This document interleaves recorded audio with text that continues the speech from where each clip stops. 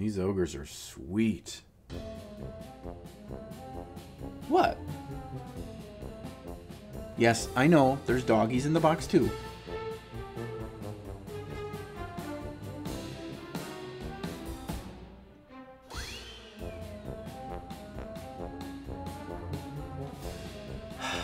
Okay, we'll paint a doggy.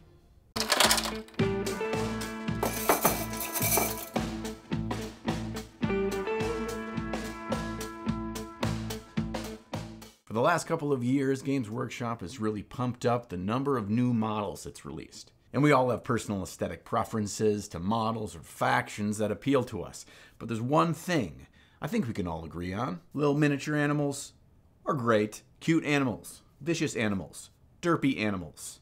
You can't go wrong. But painting miniature animals has its own set of challenges. Lately, I've felt like I've started to understand how to tackle some of these challenges, so let's walk through it together on this wonderful hound. This doggo is for my Golden Demon entry this year, my Cities of Sigmar unit entry. And while I'll be painting it to the best of my ability today, because it's for Golden Demon, the basic steps that we're gonna go over are universal, whether you wanna paint this dog in 50 hours or 45 minutes. We start the same way for any animal. Simple base colors for the fur or hide of our beast. I'm mixing in a bit of dark purple to each of my base colors, so these colors will be slightly darker than their true midtone. That dark purple is a universal shadow color that I'm using across everything on the unit to create a sense of warm ambient light. But the color you use isn't as important as the fact that this first layer is slightly darker than we want the true fur color to be. One of the trickiest parts of painting animal fur or hide is the way it changes colors across the surface. Sometimes it's a very gradual color change, and other times it's quite abrupt. Sometimes there's a pattern on the fur. Sometimes the paws or face are drastically different colors.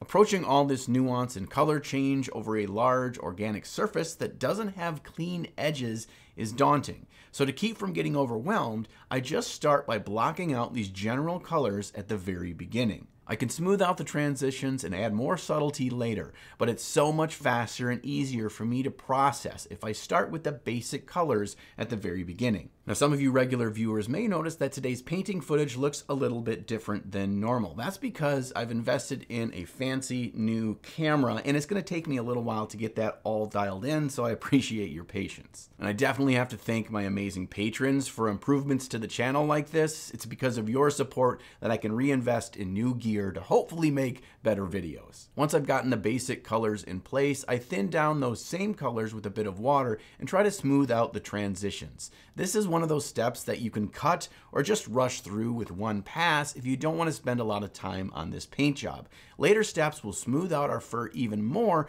so don't worry about perfection here. And if I'm being perfectly honest with you, this is one of the biggest struggles I have in miniature painting. I really think that if I don't make every step look as perfect as I can, sooner or later, it's going to mean the whole paint job is garbage, and that's just not how it works. And I do this even on fast paint jobs. And of course, without fail, I'll end up painting over much of what I've struggled through in the next steps anyway. I really think that about 30% of the time I spend painting a model is wasted time, and I kick myself every time I realize this. Now, I'm not saying rush through your paint jobs, but it's important to remind ourselves that even award-winning paint jobs don't look award-winning at every step of the process. Really, I'm trying to just remind myself of this more than impart any kind of wisdom to you. Just go through the steps, John, and you'll pull it all together at the end.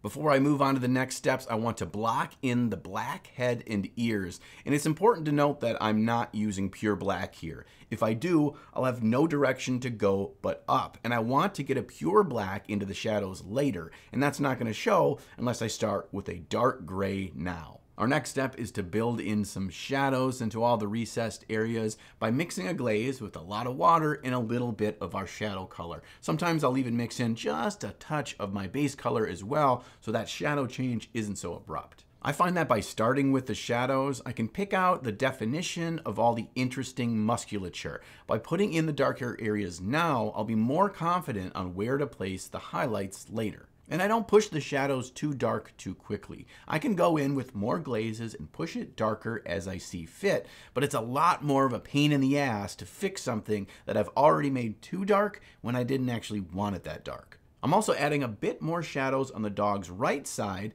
as the light source will be coming in from his left. Just one glaze over that entire side of the model will pull it back enough to make this difference noticeable, but not dramatic. Now, glazing in shadows may seem like a step that you should cut if you're trying to speed paint, but I do think that getting in some dark areas really punches the model even at the tabletop level. So if you want to do this but do it quickly, don't go for such a thin glaze. Maybe have it a little bit thicker and only go through with 1 or 2 passes. One of the tricky things about working with an animal hide or fur is that you really need to use a gentle touch when you're adding things like shadows compared to something like a Space Marine's armor. Think about it. They have nice defined plates where we can put in nice crisp black lines to define one segment of armor to the other. But we don't have that with all the gentle curves and muscles that come through an animal's hide. But with a bit of practice, us understanding how to add shadows for something like an animal will really translate well to other things we paint all the time, like cloaks and robes. Our next step is the best step. It's the step that made me fall in love with painting fur. We are going to build up volumes and all the texture that comes with fur. And we're not going to worry about super smooth transitions from one color to the other, because all we're going to do is paint tiny lines to represent the fur. Now, whenever I do this, I make sure I'm using a paintbrush that's got a nice sharp tip. I use 2 parts water to 1 part paint for this step because I don't want the fur that I'm painting on to be fully opaque. The fur needs to slightly fade into the colors beneath it. And as we slowly build up layers over the area, we want those brighter fur textures to start to show. And I know that sounds like this is going to take a long time, but really, it's important to note we're not actually painting over everything here. We're not adding fur texture to everything. We're only doing it on those small areas that we want to build up the highlights. The first layers that I do with this are just my pure base color, but because we didn't add any of that dark purple that we used on our initial base layers, it's boosting the brightness just enough to tell a difference.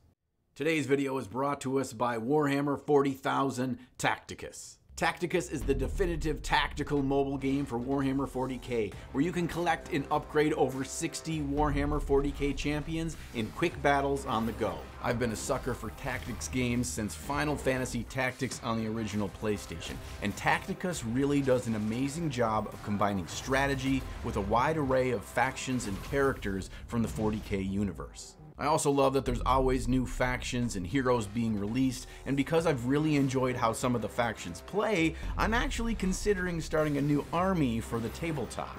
Orcs. I'm definitely talking about orcs. So use the QR code on your screen or my link down in the video description to download Warhammer 40k Tacticus for free. And all players, new or existing, can use code Ninja on 40k in the game settings menu for a surprise gift. So download Tacticus for free now, and who knows, it may just end up being your new favorite pastime while sitting on the toilet. Now, how many layers do I paint up in any section when I'm building the highlights? Well, I use 2 factors to determine that. First and foremost, how much time do I want to spend? If I want to get this done quickly, I'm just going to jump up to brighter colors faster. My final product will be less smooth and realistic, but it will still look so much better and so much truer to real fur than any other approach that I've tried. And second, the lighter the color of the fur, the more layers I add to go brighter. And the reason behind that is, if I'm painting a dark brown or a black fur, it won't end up reading as that true dark color if I'm building up too bright on the highlights. But a lighter fur, like the almost cream colored fur on our Poochie here, needs to show an almost true white nature where the light hits it directly. I mix in more and more ivory to my base color until we get those smallest upturn areas to sell that the fur is an off-white color. One of the reasons why I really enjoy painting fur is it's so relaxing. I'm not worried about perfection. I'm not worried about smooth layers. All I'm really kind of thinking about is making sure that each hair that I'm painting on is going in the right direction. And while I was painting this dog, I spent a lot of time looking down at my own dog's fur to make sure I painted the fur direction correctly. Having your own dog really is the best kind of artistic reference.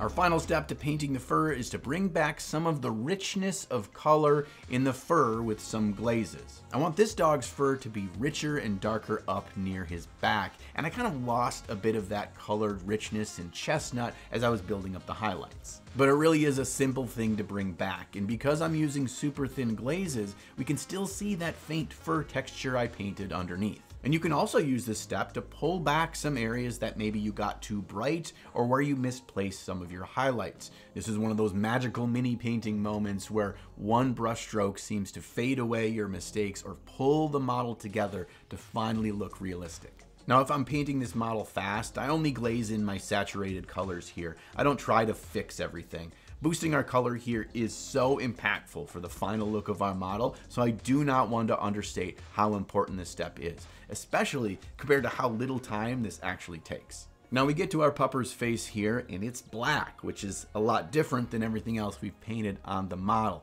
But because it's its face, we've got a lot more texture, more wrinkles, more details to work with. To start, I use pure black in the shadows to define the darkest parts of the face, and then I build up with a mid-tone gray to accentuate all our highlighted areas. A little tip I like to use here is that most animal noses are wet, so on the top of the nose, where it's hitting the light, make sure you put a little dot of pure white to show that reflection. The last thing I do is pull in a bit of a dark flesh tone around the lips and chin of our dog. This is where dog fur is thinnest, and we get to see a little bit of that cute pink skin tone underneath. Now, because our doggo is a doggo of war, it means that he's got some other bojangles that we're gonna need to paint before we call him done. The most important part of painting all these little dangly bits is color choice. Since my doggy has mostly light colored fur, I want to paint the padding and the leather straps a dark color. If I went too light for my color choice for these details here, it would be hard to differentiate from the fur and these extra bits.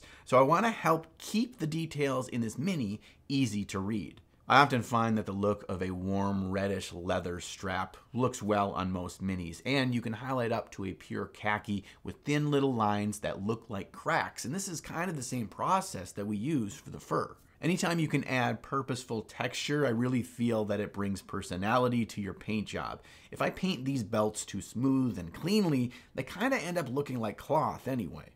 Now there's a lot of little metal details on this doggo as well. He's got buckles, he's got little collar spikes, he's got little chain hooks, and we're gonna wanna get those done pretty quickly, and that's actually not too difficult. You can start with any dark desaturated blue, maybe add in a little bit of black or a little bit of white to get the grayish blue you're looking for, and then just base coat them all to give that nice blue steel look. It's really important here to keep a pure black line where the metals meet the leather belts and the fur, but don't be afraid to come back and refine those black lines as you work. As I build up just a couple layers of highlights, I mix in more and more ivory to that base mix that I've created, and I paint the upward facing edges and shinier bits. Because these are very small details, I'm not needing to worry about super smooth transitions here. The biggest key is selling this material as metal is the edge highlighting in the upward facing surfaces with a pure ivory or white so they really pop. It's a good rule of thumb that the brightest thing you paint on any model is the shine of that metal. That pure bright highlight there should be brighter than everything else. And if it's not, you can go back in and fix it. And with that, our doggo is done. And if you didn't enjoy the painting of this doggo, that just means that you hate animals and are a horrible human being. You know, the first few times I tried to paint animals in miniature, it was a really overwhelming and frustrating experience. And I think the main reason why is we don't have all those built-in guidelines like we do on our other little spacemens.